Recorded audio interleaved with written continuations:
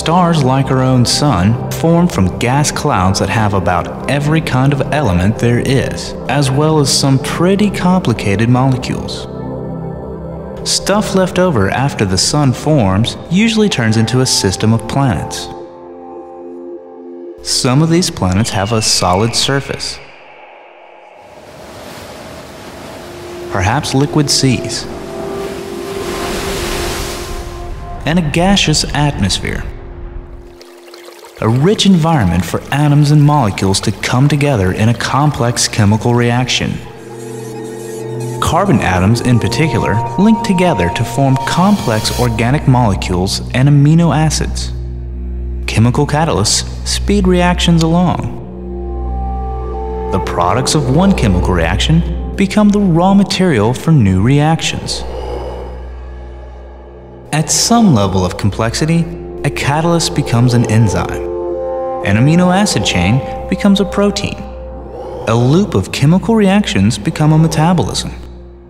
And chemistry becomes biology.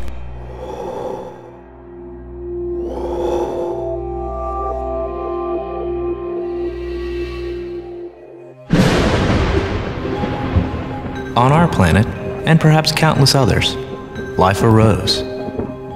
The DNA molecule, which is the basis of all organic life on Earth, is more intricate by far than any spiral galaxy, because the structure of DNA contains something new, something that was missing from inanimate matter before the origin of life.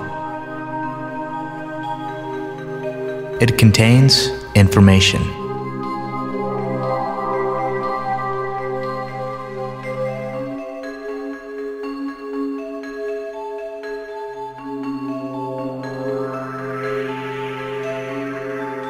The DNA molecule encodes not only the information necessary to make copies of itself, but the information necessary to construct an entire organism.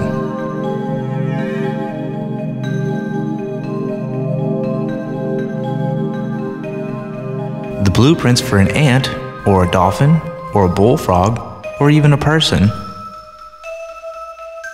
All of this information is somehow built into the structure of an organism's DNA in a molecular code billions of letters long. This information wasn't always there. The first DNA molecules could probably do nothing more than make copies of themselves from the surrounding molecules. This self-reproduction is a fundamental aspect of what we call life. And once there was life, a new set of rules took over. The laws of natural selection. Life became matter that evolved as a result of environmental pressures. Matter that changed randomly. But those changes only endured if they improved a life form's chances of survival in each environment. Change with a purpose. While a species' evolution is determined by the interaction of random changes and environmental pressures, changes in an individual life form can be the result of an organism's reacting and adapting within its own sphere of influence. It can push back at its environment. The better a system was at making copies of itself, the more copies there were in the next generation.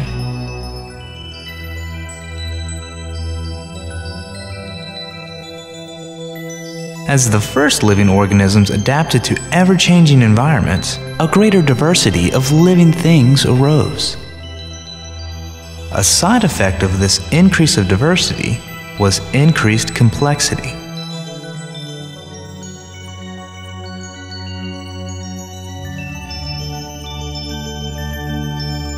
Now, all of our tests point ever more towards the complex end of our complexity meter. Consider a living single-celled organism. There's nothing reversible about life or death, or eating or being eaten. And there is uniqueness. Unlike electrons that are interchangeable, even single cells are absolutely unique. They may be capable of the same functionality, but they are always different in form and structure.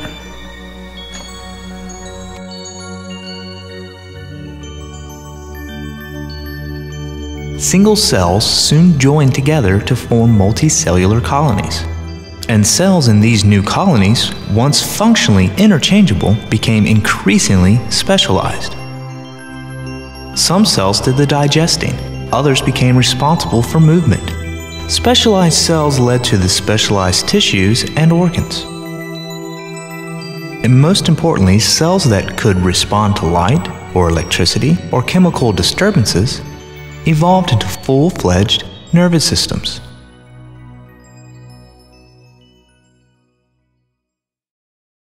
Hey Jeeves, I noticed that this section doesn't discuss the origin or development of inorganic life, such as yourself. Not only that, it claims that self-reproduction is a fundamental aspect of all life. Jeeves, do you reproduce? Do you have offspring? Good questions, but not now, please. We still have a great deal of ground to cover, and we have good reason to maintain our focus on organic life. I agree, Chaucer, but I would love to have that conversation with you two at another time, Kevin and Diana.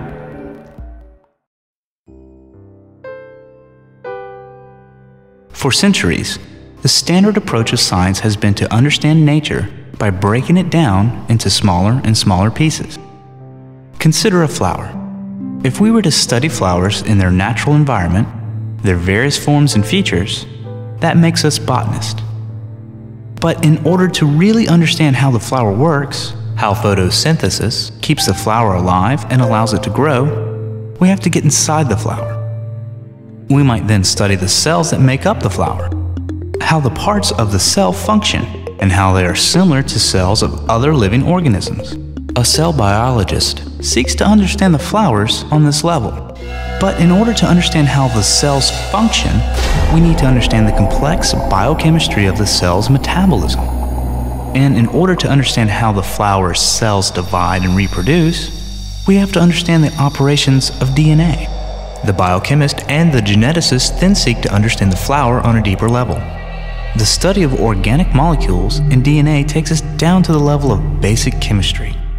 How do atoms and molecules interact and combine with one another? This is the realm of the chemist. And understanding the forces at work inside atoms is the job of the physicist.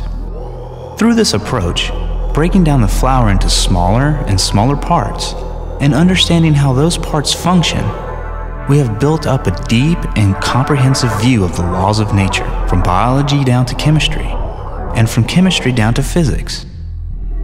But there's a limitation with this approach. Somewhere along the way, we lost the flower.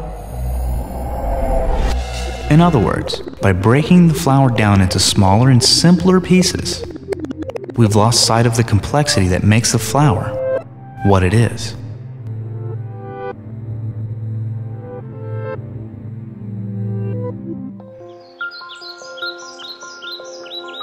Is there a different approach? Is there some better way to understand complex systems? Not by examining how their parts function, but by understanding how the parts come together to create something that is, in a sense, more than just the sum of its parts.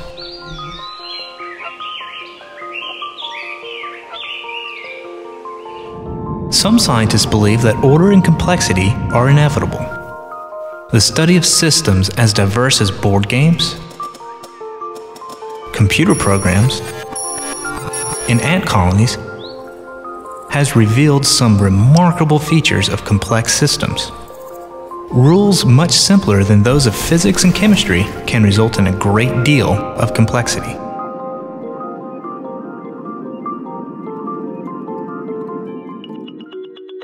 Consider a board game like chess. The game is based on a simple set of rules. Even young children can learn the rules of chess well enough to play.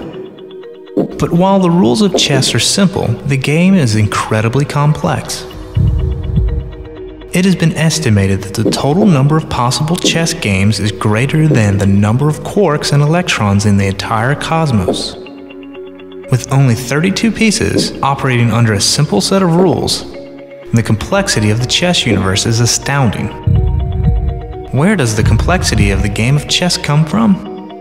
It's not the individual moves of the pieces. It's the way those pieces affect one another. The way each move depends on the previous turn.